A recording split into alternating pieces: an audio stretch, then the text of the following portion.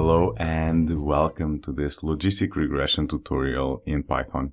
In this video, I'm going to show you in a hands-on approach how to code a logistic regression in Python. And for that, we're going to solve a case study, which I named the Sommelier case study. That is, we are going to figure out which characteristics correlate best with a good wine. And that is exactly what we are going to solve.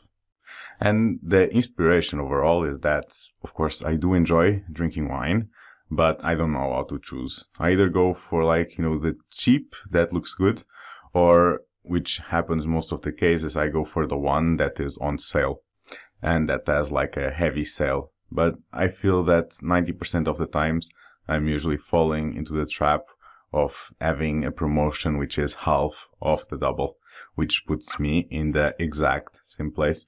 To do this tutorial with me, we need to get a data set. So if you'd like to follow me and have the same data set, we need to go to Google. And here we just write wine quality and then Kaggle and red wine quality. And then we have to download over here on the right. And there's a zip which we can open. And this one we copy paste and let's put it in the desktop. And now we can go back to Python. And the first thing that we need to do is that we need to set a new working directory. So I need to go to files, and for me it is in the desktop. So I go OneDrive, and then this is desktop in Portuguese. And here I would see the wine quality red.csv. Next, we need to import some libraries. So as a comment, import libraries. And now we're going to import pandas. We're going to import 4 in total. So import pandas as PD, import numpy as np, import matplotlib.pyplot, and then as plt. And the last one is to import stats models.api as sm. So with pandas, we're going to read the CSV file. For example, with numpy, we're going to make some data transformations. With pyplot, we're going to create an histogram, and the stats models is to do the logistic regression. Now, first thing, we need to get the data set, which we'll call dataset now equals, and now we kick off our pandas, so pd, and then we use the function read underscore csv, and then in quotation marks, very simply wine quality hyphen red.csv. And this is the only thing that we need to include. So if we click and select everything and then we run F9, we can see in our variable explorer that something will appear. It is still thinking, and here it is. We have our data set. We have almost 600 observations across 12 variables. And let's have a look. So if we increase, so we have fixed acidity, and we have as well volatile acidity, citric acidity, residual sugar. We have the chlorides, we have the sulfur dioxide, and next we have density, and as well total sulfur dioxide, the pH, sulfates, alcohol, and the quality overall. And there are two things here. So the first one is that this quality is not binary, because I think for me, I don't particularly care about this scale, but for me it is rather something that I should do or not do. So we're going to transform this quality into binary. And then another thing is that we should have a look at the overall summary statistics of our variables. So if we do dataset, and very simply just have a look at the overall mean, so F9, and here we can more or less see and try to first have a focus on this quality, so average 5.6. We'll still have a look at the histogram to see how it is distributed. But the key idea here is, first of all, have a feeling for the values. And then also relevant is that this is kind of like your average benchmark. So the key idea of this tutorial is that we're going to find the things that matter. So when it comes to this tutorial, the key idea here is we're going to find what are the qualities that matter most when it comes to deriving the quality of the wine. And then second, we need to have some kind of benchmark to compare when you are to select which kind of wine you should choose. Simply because imagine that total sulfur dioxide is important, right? But you need to have some kind of benchmark. So if more total sulfur dioxide brings more quality to the wine, then you want something that is above this 47 or 46. Next, so let's have a look at an histogram with our dependent variable. So histogram of dependent variable. And this, what will enable us is to then decide how to create a binary out of the quality variable.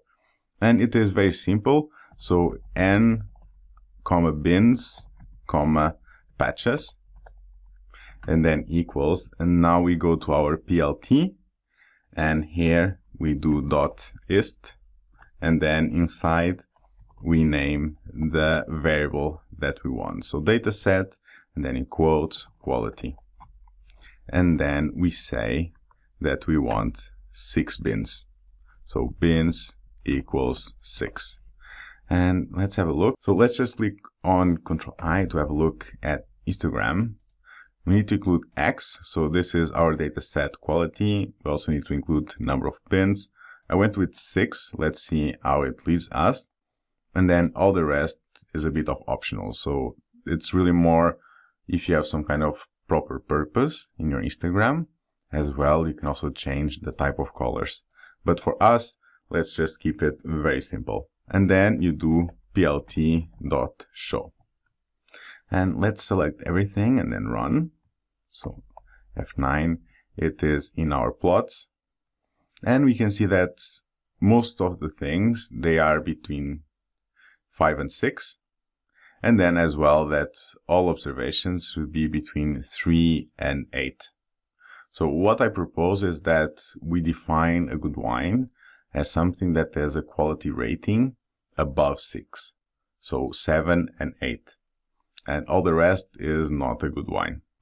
Hence the next step is to really transform the dependent variable.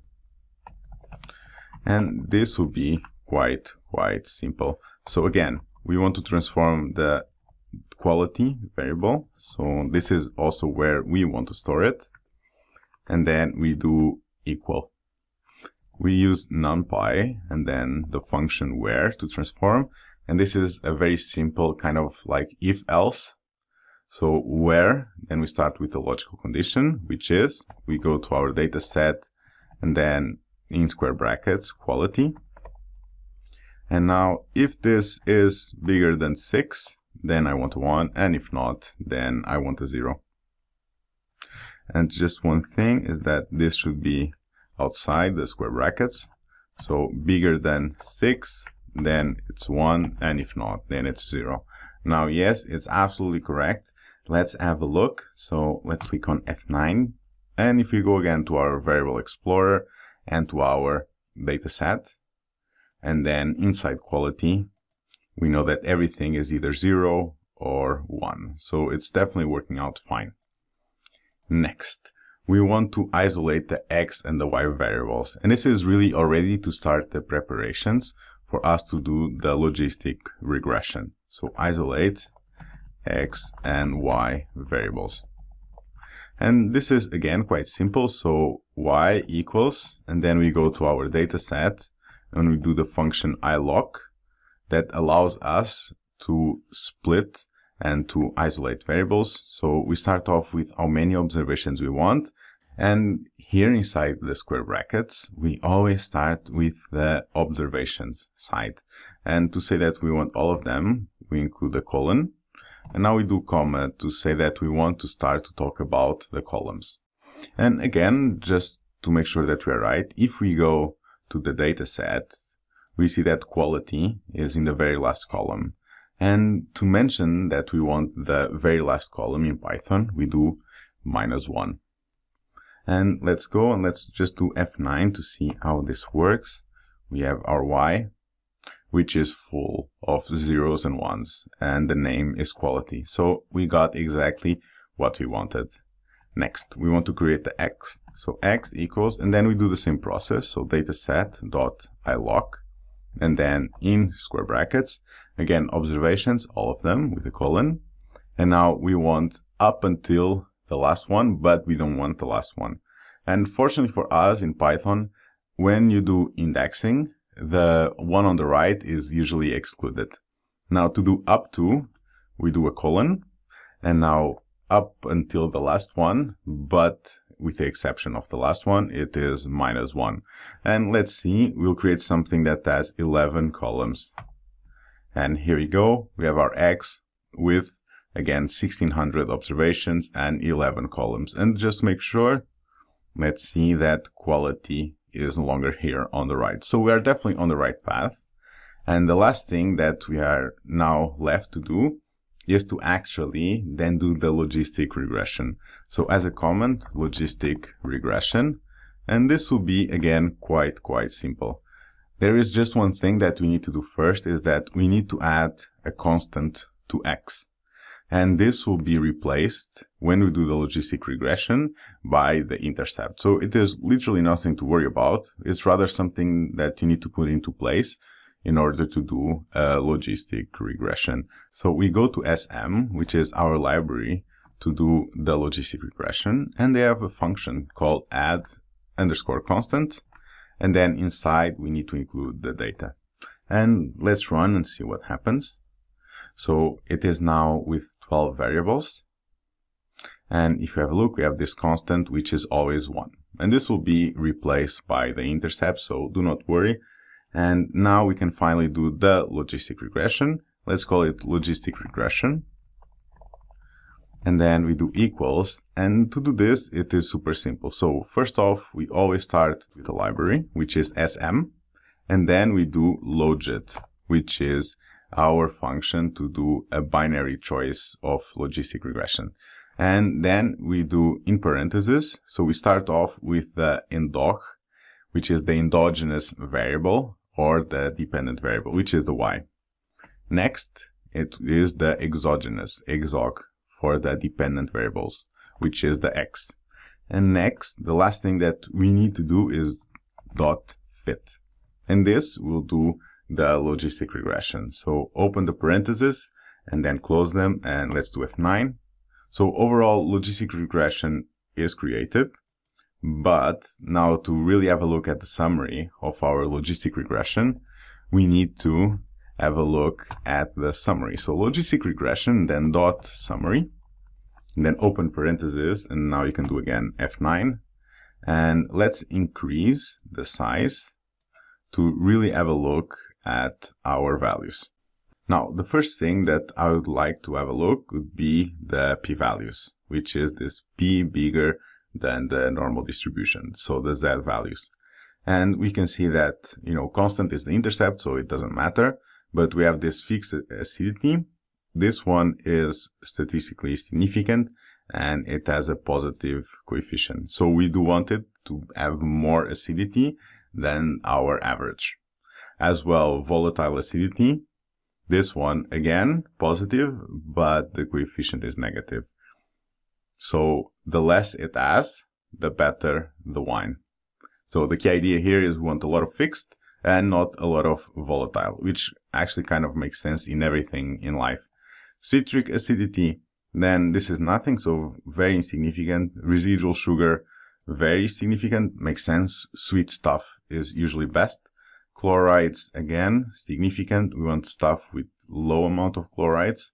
And then the free sulfur dioxide is not significant, so the focus will be on the total one, which is again negative, but very statistically significant. So focus on having a low total sulfur dioxide. When it comes to density, we want with low density, and then the pH is not relevant. When it comes to sulfur, it's very significant, and we want it to have high amount of sulfates and of course high amounts of alcohol, very significant, which kind of makes sense. So stuff with more alcohol is best. To be actionable, you need to record the averages that we saw, and then as well you need to have a look at these coefficients. And what you really want to do is that you check which ones are significant. We put them in the list, you check the direction, so either positive or negative coefficients, and then you try to see in each bottle of wine where they have the label, there should be all of these things mentioned there, and from that you do choose your wine.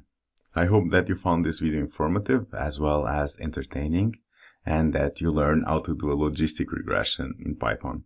On Udemy, I also have a course that deals with econometrics. Logistic regression is a way to do one of the econometric techniques, which is difference in differences, and as well it is high focus on propensity score matching, which is another econometric technique over there. So if you're interested, please have a look, and also to the other videos on this YouTube channel. I'm very much looking forward to seeing you soon in another video, and until then, have fun.